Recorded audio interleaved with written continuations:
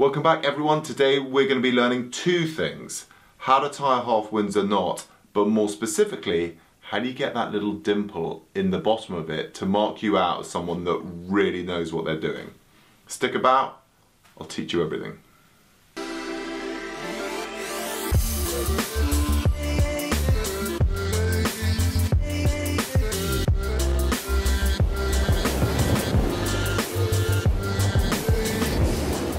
So this was a video that was requested by Erin K. Oscar. Thank you for that.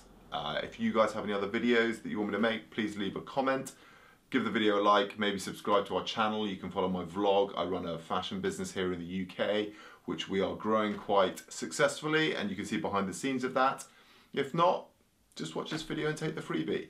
But first of all, we've got to get on with it, and the first thing we're going to need to do is to get this tie undone and get a bit closer up.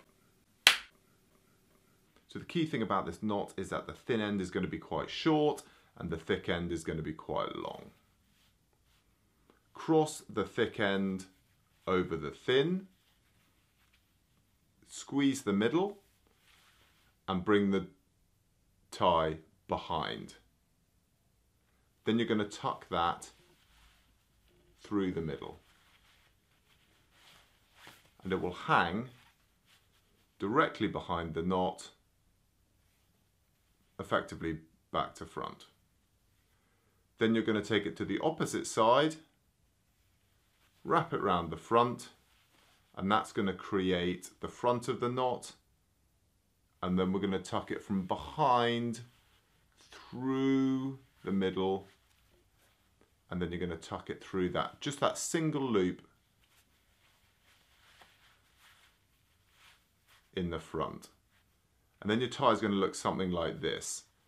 But to get that dimple, there's a bit of a way to go, so I'm going to bring it in a little bit closer. Okay, so your tie knot's going to look something like this. Give it a little pull to start getting that knot slightly tighter. The key to this will be have the bottom of the knot to be quite tight.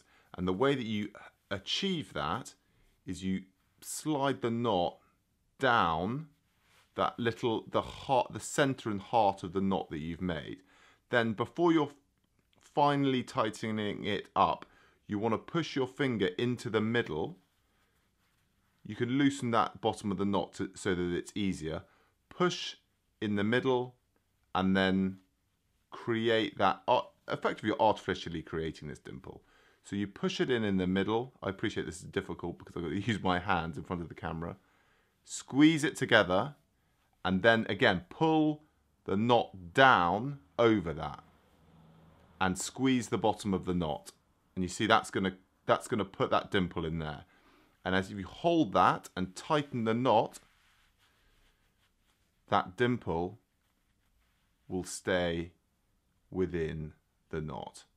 And that's how you get that perfect dimple within the knot.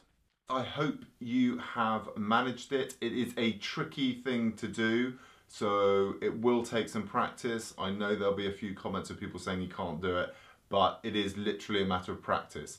I have done it with a printed silk tie here, and that is going to be the most difficult tie that you can do it with.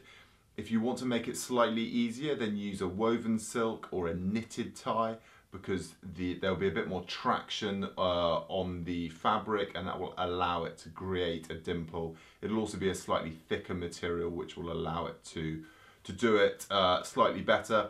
But I wanted to do it on this tie just to prove that you can do it with anything.